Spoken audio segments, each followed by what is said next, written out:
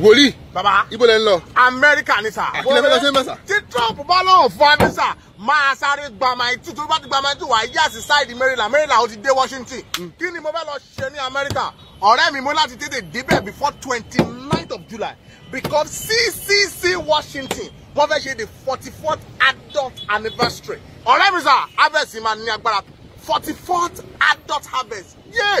Ó máa gbóná from the 29th to the 4th of August. Ọ̀rẹ́ mi ò lè dá mi dúró wò mí.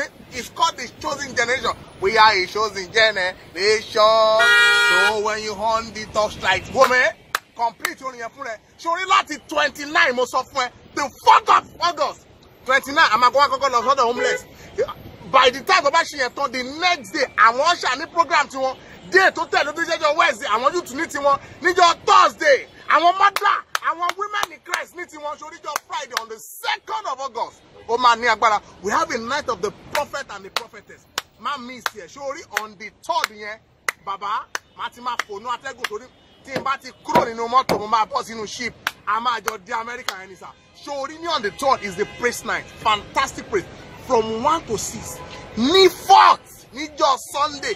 Ijo ye gangwan Thanksgiving. Chase Malonza. Daddy. Timbati Gama to me on need it. Miss out. Trump will let die here in Rosa. Woman, I am in láti chosen. O lè join me, màá sọ ẹ̀ Morocco. Ó dàbọ̀.